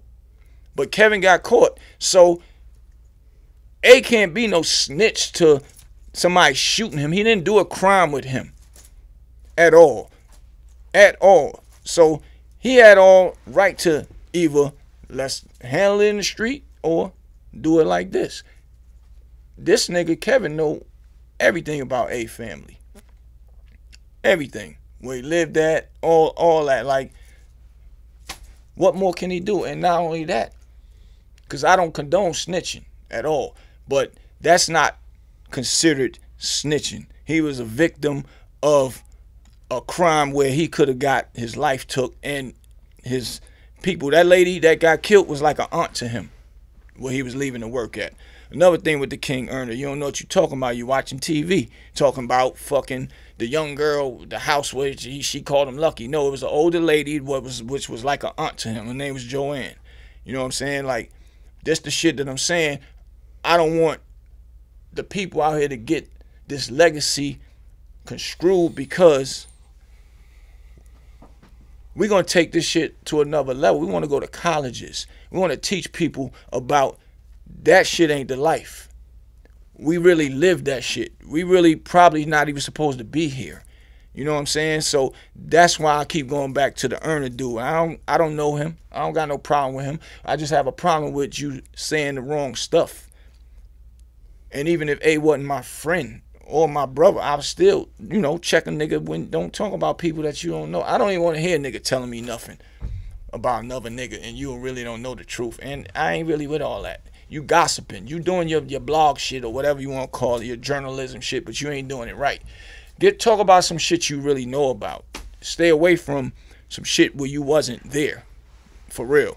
Flip got the wave popping now. And I've been quiet for a long time watching. And I never said nothing. Niggas was like, yo, you gotta go say something. And A being quiet. And I don't like that shit. That's my brother. Like, don't do that.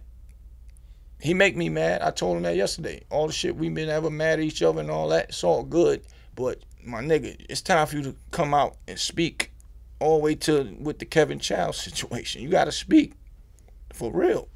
Well, did Kevin, because it's either the interview with Funkmaster Flex. Right. I didn't see the interview. I'm just gonna say it. I seen it, and I ain't like it. What did he say?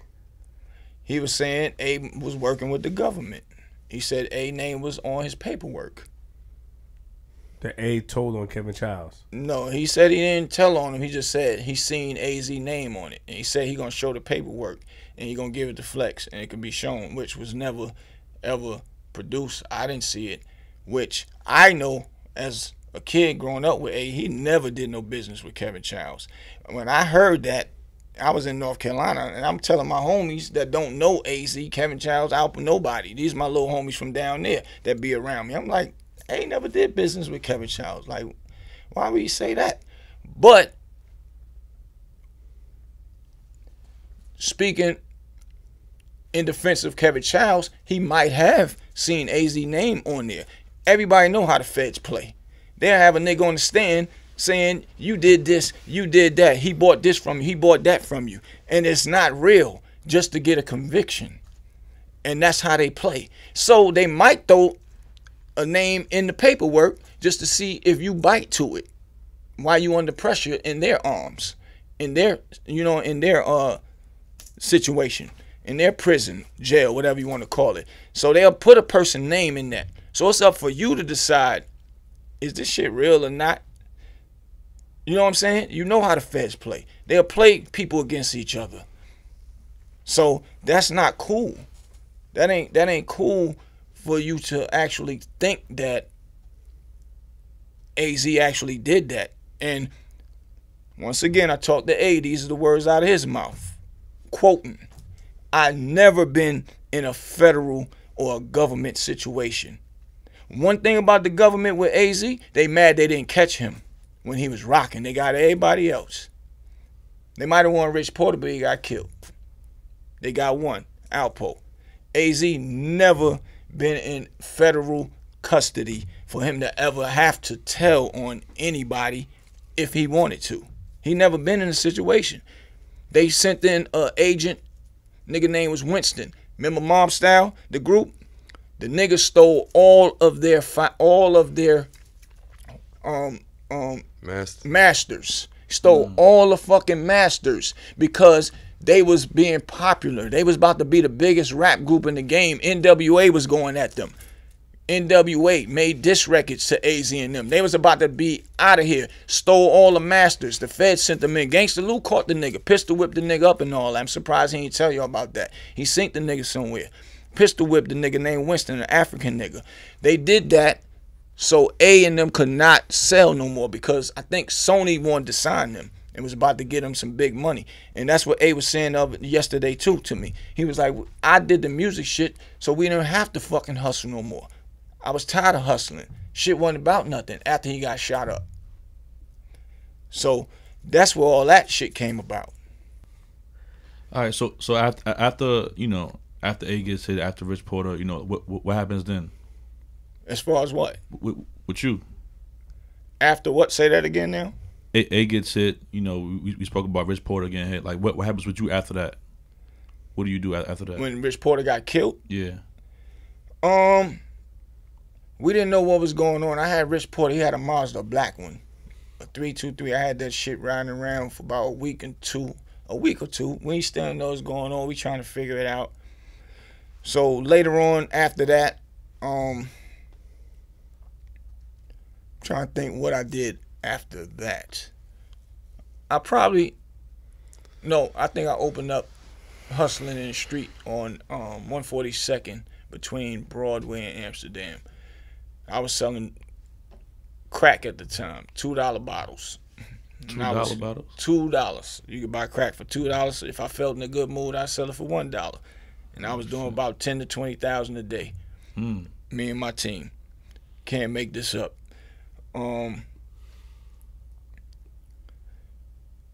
It started getting hot. Police running in there. Niggas going to jail. I'm bailing all my team out. Shit like that. I left and went upstate New York. Started hustling up there. And I met my nigga Pistol Pete. I don't know if y'all familiar with him from Soundview. Good, the Sex, Money, Murder. That's my family.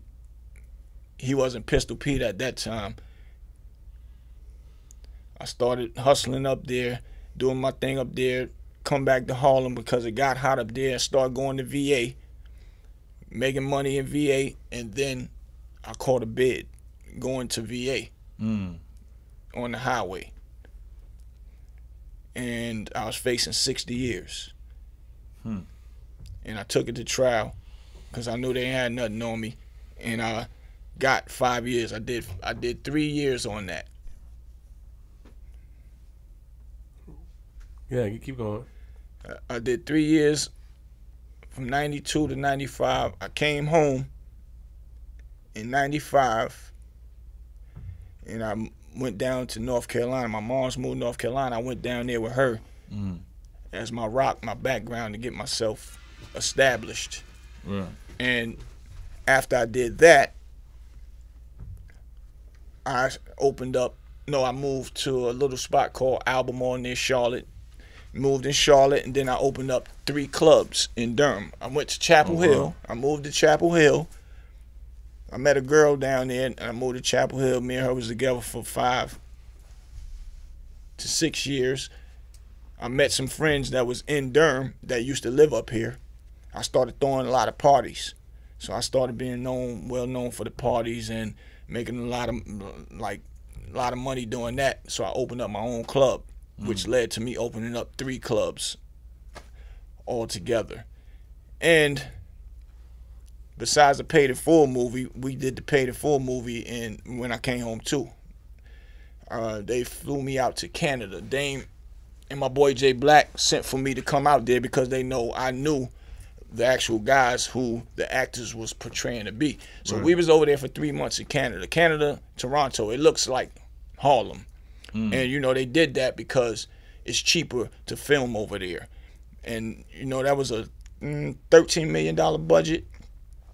So we did the last 2-3 weeks here in Harlem. Everybody think it was actually done in Harlem. It wasn't. It was done in Canada. Wow. I have a question. I was just listening. Let's go back a little bit. One more question, and that is, this was I was thinking. In the movie, they said that Rich asked Azie for something to get his brother out, to help to pay to the kidnappers to get back his brother. Is that true? And if A was supposed to have it, in my opinion, why A didn't give him what he's supposed to have? Because apparently Azie was messing with Rich's sister, correct? That was his wife. She lived in the building with us downstairs. Baby mama, wifey, all of the above. Respect. Daughter Laurel, shout out to Laurel. Respect to everybody. I'm just saying, is that part true? Did he try to give him something? Like, you know, what was... He didn't have to because he had Fritz in the pocket already. Got Fritz gave him what he needed to have. Got you. And he gave it to Poe to go and get the money and bring it back. So, if anything different from that, and I, you know, it's other certain things that I really don't know all about, but that's why they put that in the movie, because that's more true than maybe other people wanted to help and give money. You know what I'm saying? So I don't know. Maybe A, he might have asked A, and if he did, A gonna give you some money. One thing about A, he always give people money. How did they find out who killed Sonny? His name was Sonny. What was his brother? Darnell. How did they find out? How they find out? His uncle Apples was basically the fucking, you know, inside. The uncle like, did the shit. Yeah. The uncle set it up. He was supposed to be going to school, and the uncle was what was his name? was Apples, working right? for I think it's Apples. But the uncle was working with Preacher. Preacher was well known for extorting niggas. You know what I'm saying? Everybody talk about Preacher, but I really don't. You know, people ask me, you don't know about Preacher's story. I really don't know about his story. I really don't know about him. Oh, I know all about him. His son was my homeboy. But is that the guy that they said that allegedly with Kevin Child's mom's? Oh, that's different. That was somebody else. That was somebody else from the Bronx, I think. Oh, okay. That's totally different. Pardon me. See, that's what I'm saying. It's good that I ask. I don't want to say the wrong shit. Yeah. To have niggas like come up here and say Queen's Flip putting out the wrong information. Yeah. But Preacher, real quick.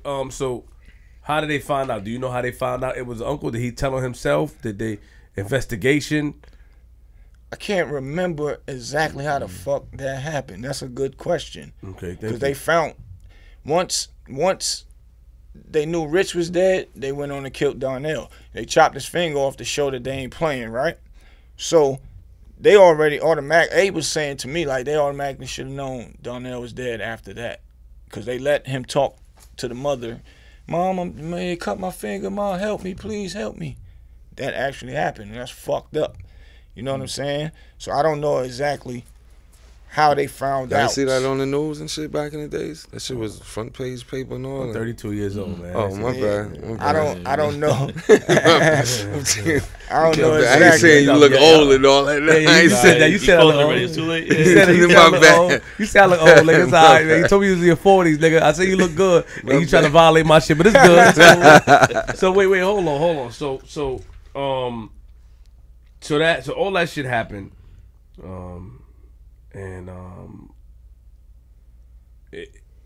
unfortunate situation, very unfortunate. Darnell, that's one of them, like my little brother, like for real. And we the same age bracket. Like when he used to come to the block on his pedal bike, like Azie brother, like that's my best friend. He just passed. When was that, last year? Mm-hmm. My man Wayne, that was A-Lo brother. Talk a little closer. Oh, all right, because I remember you was telling Shay, my man, shout out to my man Shay Davis. She was like, yo, Shay, you can come up to the mic and all that, my nigga. But yeah, bro, like, nah, Boog, God bless the dead, that's AZ little brother, that's my man. Like, when he was saying that there was times when that shit was going down, he couldn't come out, I used to have to walk to elementary school. Well, we walked every day. They ain't let my nigga outside no more, because that was A-Lo brother. Right. When all that shit was going down, when Darnell got kidnapped and all that. So I was nervous. Like, our block was abandoned buildings and dark buildings back then. You know, we ain't had nothing but a bunch of crackheads and shit running around. So that shit. How long took for them to find Darnell's body? Right after Rich got killed, they chopped Darnell up, I think. Yeah, they put him in bags. And about 100 bags. They found him shit. like right Crackhead after. nigga found them. Kind of right after. Going through the garbage. That happened. Which is, that shit is like, that's crazy. It's a fucked up situation, man. Fucked up. Preacher, who was he? Because you know about him. You don't have to get to he it was, if you don't want to. He had a police working for him. They'll do their homework on you if you get money. Then they'll come tap you on the shoulder, you know. Let me holler at you. Let me get 10,000 a week. If not, something gonna happen to one of your niggas. And if you don't pay it, something gonna happen to one of them niggas. Period. And he was the type that when they did the investigation on him, they found he had an abandoned building where he had a lot of dead people off of in Bradhurst. I can't make this up. We were just getting up top. Watching the Fed, not the Feds, the Feds was out there, the fucking news. They was pulling bodies out. They would actually really take people, wrap them up, pour syrup on them so the rats could eat them in the building and all that shit. He was one of them. Not to cut you, we was just getting up top one time. I don't know if you remember when that shit was going down, when they had the building. They was filming what's the nigga name? Malik something with the big lips, New York. He just said They was filming a scene and they couldn't do it because that's that day that shit was happening. They was pulling out all the bodies. The bodies out of there. They said they had niggas with clothes on, skeletons with old money and jewelry on, but skeletons. His son was my boy named Sid. He used to come hang out with us on our block. Everybody used to come to our block, hang out. And we knew who his father was, you know what I'm saying? And he always hung out with us. And he always wanted to sell us guns all the time. After seeing some of the documentaries, now I see what the fuck that nigga was doing. You selling us guns that your pops and them done tore niggas up with, my nigga. Like, that's crazy. And now they got him in documentaries where he was snitching. Who? Sid, his son, Preacher's son. So where's Preacher now? He's locked up. He's in the Fed joint right now. Is his life? I think he got life. Yeah, he definitely should have life because he did a lot of treacherous shit. Nigga was like one of the most ruthless niggas back then at that time, extorting a lot of people that's supposed to have money, that was supposed to have been tough. So he definitely probably he should have life. But he, I think he said he told his kids to snitch on him so they can get out. Preacher did that? Yeah. Told Sid and the daughter. The daughter got locked up too. To tell on him so they can get out. My homeboy used to go with his daughter. So I don't know how far that went, but yeah. The daughter might be home. I don't know if Sid is home. And you met him before, Preacher? Yeah, several times. I've been in the presence of him several times. And he was one of those guys back in the days. Yeah, he's definitely one of them guys. Like, nothing to play with. If you about your business, handle your business. If he's fucking with you, you better handle your business. Because if not, he gonna walk all over you. And it was a crew of them. Yeah, he definitely had a crew. They got the documentaries out on that, how he was moving. That shit actually on the documentary channel about him. For real, how he was moving. So it ain't no play. But facts. Well, so we spoke about all the crazy stories, and let's bring to something more positive now. So you had the clubs and stuff going on. Well, now I'm in the trucking business. I'm doing 18-wheeler trucking company, Metroliner. Oh, hold up. Gotta watch. Oh, man. That's a good business. Yes. Mm-hmm. Yes. You're a smart guy. I gotta watch you, man. I'm gonna watch. I gotta watch your moves, man. Yeah. Very slick. Yeah, okay. I'm working with my brother Damon Dash. That's my family. We got a new TV network that we working on in Charlotte. Well, we ain't working on it. It's a done deal. We're about to in 4 weeks, we about to launch. We going forward with that. DDTV. We got his dame-studios.com. It's like Netflix. Everybody can go subscribe to that, dame-studios.com. And you'll see all the movies, the Paid in Full, the other movie that we did, Honor Up. I don't know if y'all familiar with that. That was one we dropped in February. Came out the same day with Black Panther. We sold out theaters everywhere. Okay. We got the liquor. Dusko wine, Dusko blue wine, and the Dusko whiskey. I have my artist, Spitter, my brother Double A. Shine Boy Double. I got a female group that's getting ready to kill the game. BWA, Bitches with Attitude. Oh, Two young girls, and they talking that shit. Mm. And my son doing this thing, Trey Thriller. And I'll be pushing the Blue Rock Records. Dame Rockefeller Records is over, so Dame created Blue Rock Records. And we taking that to the next level. Dame don't really care about the music no more. He want to do his movies. That's what we got. We got some movies coming out. We got a movie called Coach that we shot already. It's done. We shot in North Carolina. He's at the editing board with that right now. That's a movie that me and him and my boy Jay Black partnered up with. He got the movie The List and a few other movies, but we about to just do a whole bunch of movies that's coming back to back.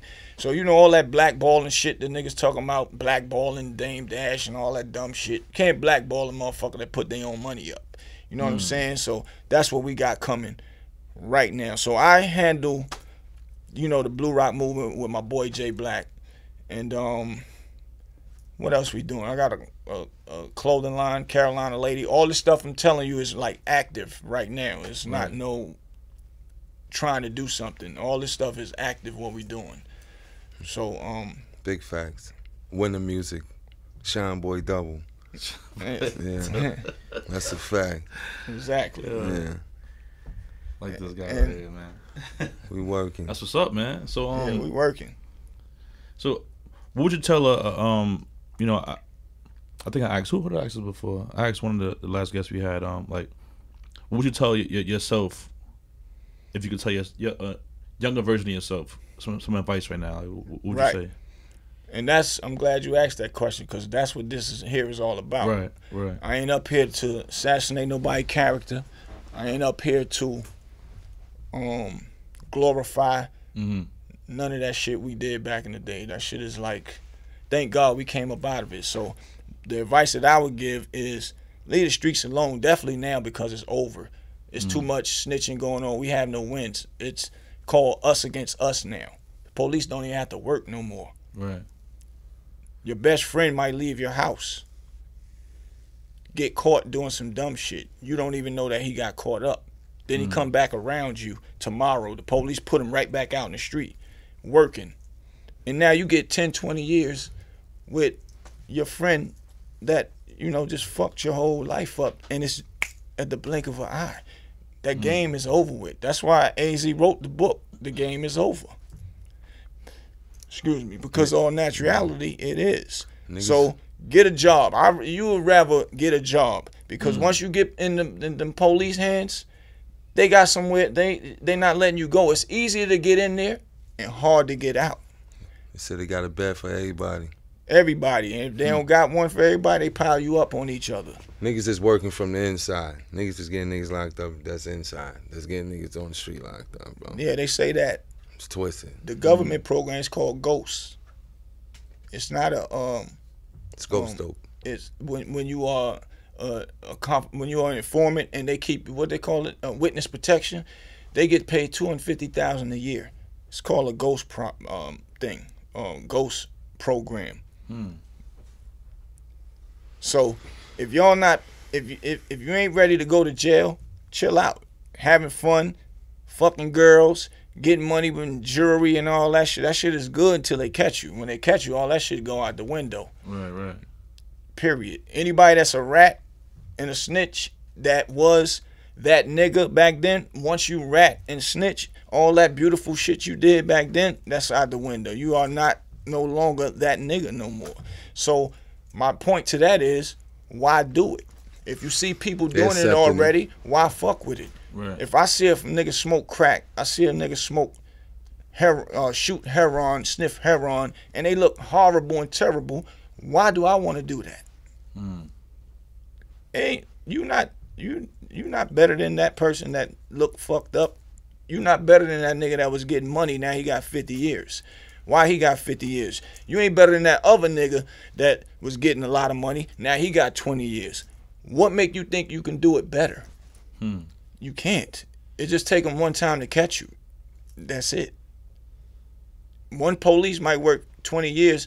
He quit. He gonna pass the case on to the new police until they get you. So it just take them one time to catch you. Leave that world alone. It don't make sense, man. That's my advice. How different is Harlem now from when you were younger? Shit is different. Shit different. Shit all the way different. That's a fact. Totally different. You got white people not even scared to walk around no more. Like what? Back then, you ain't get no white person to walk through Harlem like that. Looking at you like this out, we on our block, you know, in front of our building. Yeah. They coming out the joint looking at us like, what y'all doing on this corner? And I ain't even gonna lie, I ain't mad at it. I like the way it look. It looks good. It's just different. Back then, a building was abandoned and it cost $1. And guess what? We ain't take advantage of it as black people. We should have bought them buildings. One of my friends did. They bought it and they was going in there every day trying to work and get it up to par. I used to watch them cross the street from my building with their hard hats on. Some friends I grew up with. They did the right thing.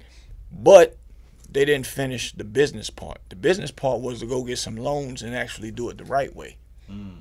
But they tried, so I give them an E for effort. Now, all the white people got them buildings, fixed them up, and guess what?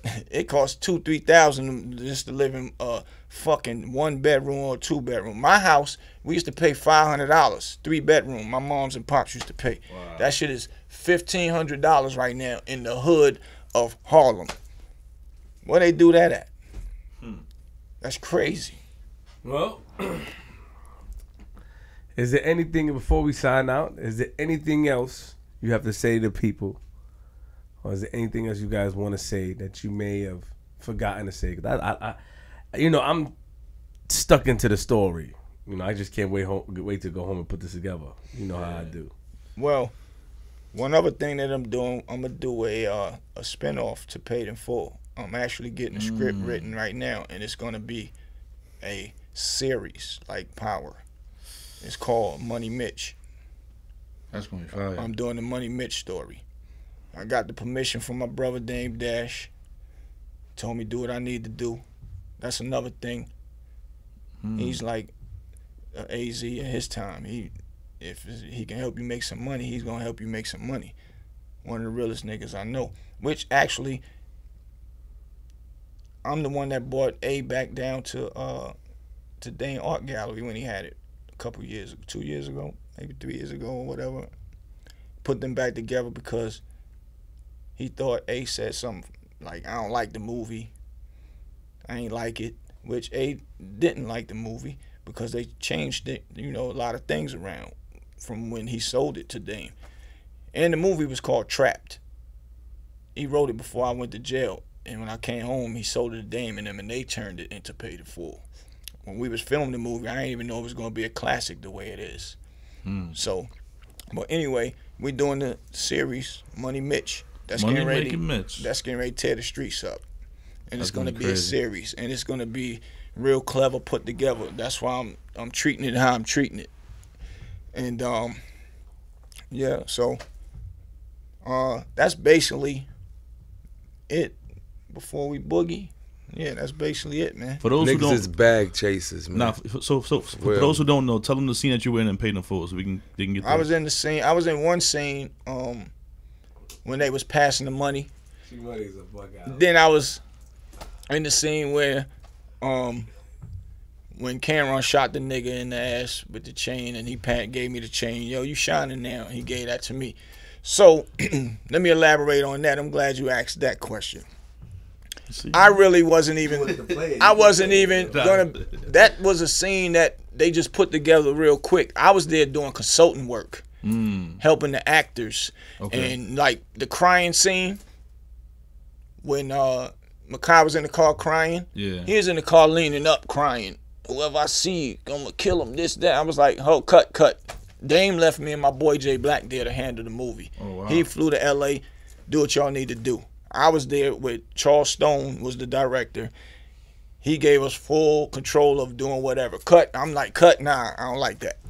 Nah. So I had to show them how to act like A and act like Rich and shit like that. Even though A got with him, Lou them got with him when they came over here or whatever and showed them certain things. But over there, we was there for 3 months filming.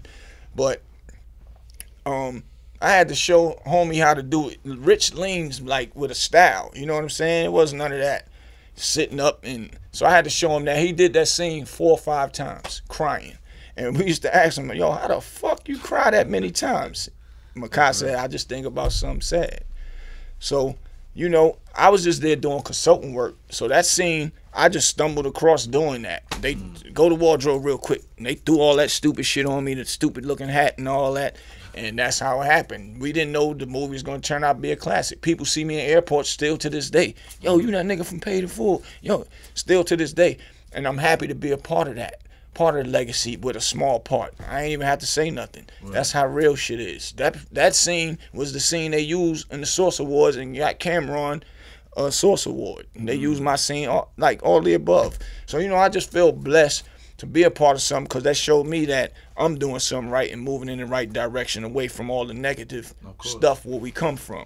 So I'm glad you even asked that question. For real. That's real. Give up the Instagrams. At I am Big Bootsie, BOOTSIE. Yeah. At Shine Boy Double, SHINEBOYDOUBLE. Shine Boy Double, Harlem. Yeah. Big facts. He's definitely from Harlem. I want to tell you guys, I appreciate you guys coming up here, man. I appreciate you having me. The story, man, is just, I'm happy that we're able to shed light on the truth and flip the script. Yes. You know, I was sunk in, man. You know, I was in tune. Right. You know what I'm saying? I just can't wait to go home and handle it, you know. No doubt. This is dope. You ain't dealing with nobody that can't talk about it. You feel me? That's our hood. Fuck they gonna say. No respect, really. Yeah. That's good. And You this know what I mean? is all facts. We got the bros out here, baby. Brooklyn, Harlem, Queens, Calm down. NC. You know what I mean? Child, relax. We out here. I'm out here. Ready to go crazy. Yeah, I was a little boy with Azie, man. I'm 13 with 14, 15 birds in my house, in my living room. My mama didn't even know that. She still don't know it. She about to know it now. Oh my God. That shit goes down the line. And we was Like, the next for real. generation coming up. AZ, little brother, and me. I used to have all that shit in my house. Bring me 2 downstairs. Bring me 1 more downstairs. My mom don't even know. If she would have found this, she probably have flushed all that shit. Sugar Hill, man. I would have been in fucking Facts. deep shit. Because my mom flushed shit. She done flushed a lot of my shit. How's she gonna feel now when she see the interview? Man, She know that ain't my world no more. Y'all might need to interview her. And she knows that I'm in a whole nother world. And Right. she know I was in and out of shit. I got a lot of ass whoopings, my nigga. That's why I'm still here. Because a lot of my friends is either dead, high on drugs, or locked up doing life sentences right now as we speak for murders and for drugs and shit. Thank God for my ass whoopings and punishment couldn't come outside. And I still did shit, but the end of the day, thank God I'm here. So she ain't gonna understand totally. She might laugh. It's real. We Shout out y'all blessed. coming to the show, man. Appreciate y'all coming up here and Appreciate y'all. and, you know, telling y'all story and you know, bringing us to Harlem.